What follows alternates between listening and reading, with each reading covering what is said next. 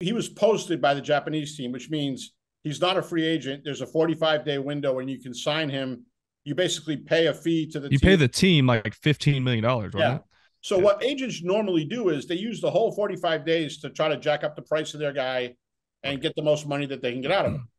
Like when the Red Sox got Daisuke Matsuzaka, remember there was a deadline, and that was because he was posted. So he gets posted yesterday at 9 o'clock in the morning. By 9 o'clock at night, he signed with the Red Sox. So I was asking the Bournemouth people, like, what happened?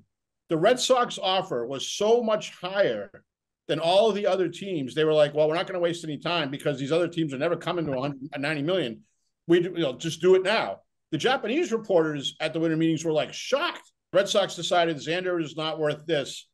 We're never going there. But the Japanese guy, who there's some questions about, 90 million is where we see it.